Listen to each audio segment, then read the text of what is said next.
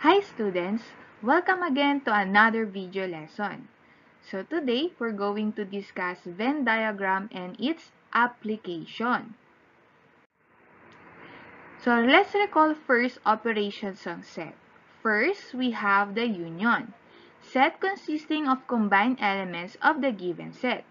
So, pag sinabi natin combine, pagsasamahin natin yung elements ng given sets. Next, intersection. Set consisting of the elements of the given set. So, kukunin natin yung common o yung parehong element ng given sets. Difference.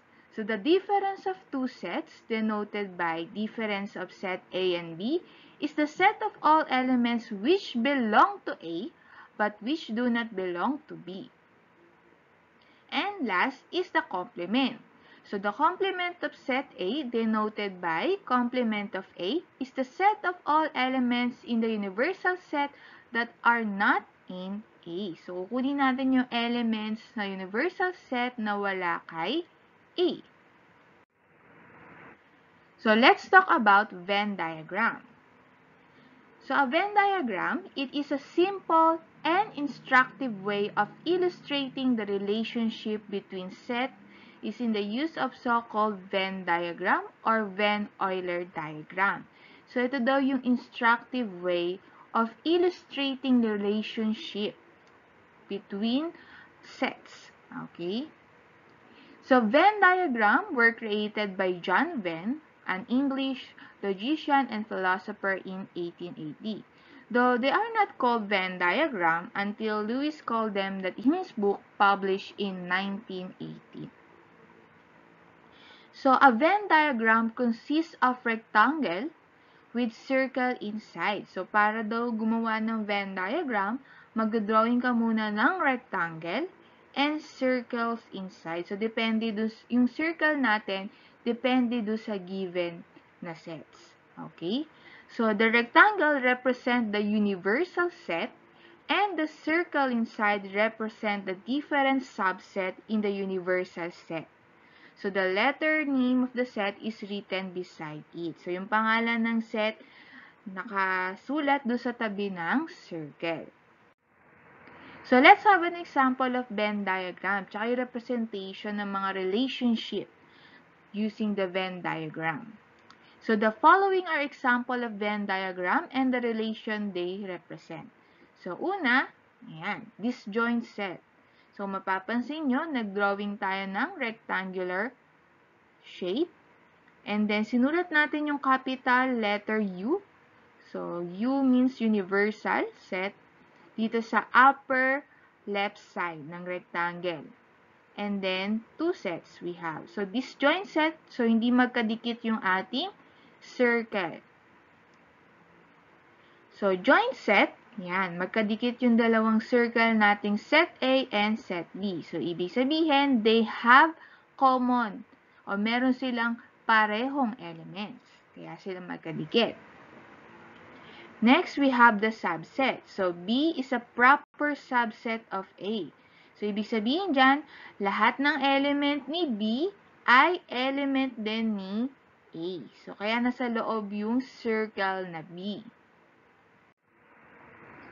Another Venn diagram, so showing intersection. Ayan, nakashade yung part ng intersection ng circle A and circle B. Next is union. So, alam naman natin, pag sinabing union, pinagsama yung element ng sets. So, pagsasamahin daw yung element ni set A and set B. So, ang nakashade ngayon, yung circle A and circle B. Next is difference. So, difference of set A and B. So, lahat ng element ni A na wala kay B. So, ang shadan lang natin dito itong part na to. Next, we have the complement of A. So, ibig sabihin, lahat ng elements sa universal set na wala kay set A. So, ang nakashade ngayon dyan is yung outer part ng circle. Next is the complement of the union of set A and set B. And last, we have the complement of the intersection of A and B. Okay? So, solving problem using Venn diagram. So, saan ba ginagamit si Venn diagram? Of course, sa pag-solve ng word problem. So, ito yung mga keyword natin para sa ating word problem. So, union, ang keyword is or. Intersection, the keywords are and all three. Difference, we have but not and only. And for the complement, we have neither nor and but not. Okay? Let's have an example. So, solving problem using Venn diagram. So, of 150 students in grade 7, 45 choose the online learning modality, 65 choose modular learning modality, and 20 choose both online and modular. So, how many students are choose online only, choose modular only, choose online or modular, didn't choose online nor modular? Okay? So, dito ngayon, papasok yung paggamit natin ng Venn diagram. So, paano tayo mag-drawing ulit ng Venn diagram? First, mag-drawing muna ng rectangular shape. And don't forget to write the symbol for universal set, yung capital letter U sa may upper left side ng rectangle. Next, so ilang circle ang idodrawing natin sa loob ng ating Venn diagram? So, since dalawa ang given, online at modular, so dalawang circle lang ang idodrawing. Okay, so magkadikit yung circle kasi daw 20 student ang pumili ng parehong online and modular. Okay. Next, lahat ng given ilalagay natin dito sa ating Venn diagram. So, mag-i-start tayo sa gitna. So, 20 choose both online and modular. So, lalagay natin yung 20 sa gitna. So, tandaan nyo, students, lagi nating uunahin yung nasa gitna ng Venn diagram. Okay, next. 65 choose modular learning modality. So, tandaan, sa 65 na to, kasama na yung 20. So, we're going to subtract 20 from 65. So, 65 minus 20, kaya magiging 45. And next is 45 choose the online modality. So, remember, si 20 kasama pa rin dito sa 45. So, subtract natin si 20 from 45. So, 45 minus 20, kaya magiging 25. So, check natin. Add natin yung mga number na to na sa loob ng Venn diagram. So, we have 25 plus 20, 45 plus 45, 90. Okay? Kaso, sa given natin is 150 students. And 90 lang to. So, ibig sabihin, merong 60 students na hindi pumili dun sa dalawa. Okay, so saan natin ilalagay yung 60 na yon? Of course, dun sa labas ng circle, dun sa may rectangle. Okay? So, let's answer the following na. So, how many students are choose online only? So, ito yung online, yung circle na online. So, we have 25 tsaka 20. So, alam natin yung 20 na to, pumili ng online tsaka modular. So, hindi siya kasama. So, the answer only is 25. Next, choose modular only. So, we have 45 students. Next, choose online or modular. So, ang ating keyword is or. So, ibig sabihin, union. Pagsasamahin natin. So, yung pagsasamahin natin yung online at modular. So, 25 plus 20, 45 plus 45. Ang sagot ngayon ay 90 students. Next, didn't choose online nor modular. Sabi, di daw pumili dun sa dalawa. So, ito yung nasa may universal set natin. So, that is 60 students. Okay, another example. Yan. So, a group of students were given a questionnaire to find out what online games they like. So, it was found out that 84 like Mobile Legends, 80 like Call of Duty, 65 like PUBG, 58 like Mobile Legends and Call of Duty, 47 like Mobile Legends and PUBG, 42 like Call of Duty and PUBG, and last, 25 like the 3 games. Okay? So again, lahat ng ating given, ilalagay natin sa ating Venn diagram. So again, mag-drawing ng rectangular shape. Ayan, don't forget yung symbol ng universal set sa may upper left side.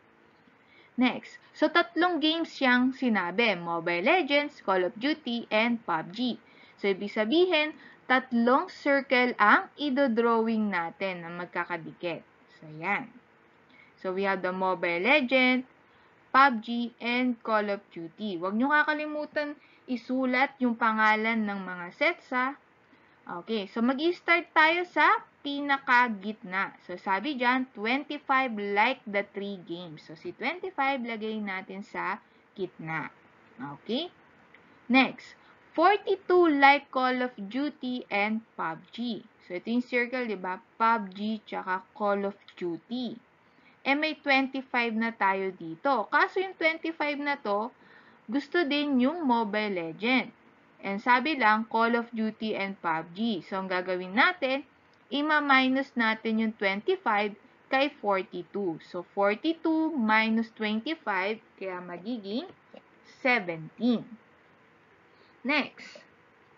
So, 47 like Mobile Legends and PUBG. Tandaan natin sa 47, kasama na yung 25, kaya ima-minus natin ulit. So, 47 minus 25, so that is 22. Next, 58 like Mobile Legends and Call of Duty. So, 58 minus 25, again, that is 33.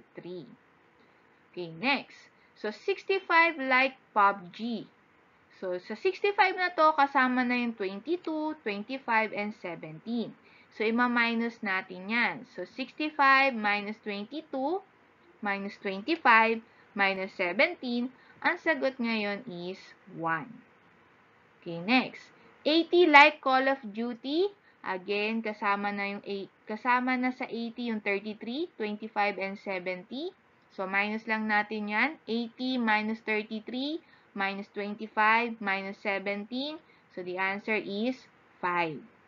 And next is 84 like Mobile Legends. So, minus natin ulit. So, 84 minus 22, minus 25, minus 33. So, the answer is 4. Yan. So, since nagawa na natin yung Venn diagram, let's answer the following. So, how many like Mobile Legends only? Mobile Legends only, so that is 4 students. So, how many like Call of Duty only? So, that is 5 students. How many like PUBG only? So, meron lang tayong 1 student. Next, how many like Mobile Legends and Call of Duty but not PUBG? Yan. Gusto daw yung Mobile Legend and Call of Duty but not PUBG. So, ito, yung 33 and 25. So, mapapansin nyo, si 25 gusto din yung PUBG. So, we're going to get 33 students only. Okay? Next, how many like Mobile Legends and PUBG but not Call of Duty? Ayan. So, we have 22 students. Next, how many like Call of Duty and PUBG but not Mobile Legends? So, we have 17 students. So, how many students are there in all? All. Ilan daw ang students lahat dyan? So, add lang natin. 4 plus 33 plus 25 plus 22 plus 1 plus 17 plus 5. The answer is 107 students. Ayan. Okay. So, I hope may natutunan kayo sa ating video lesson. So, see you again sa next video lesson natin. Bye!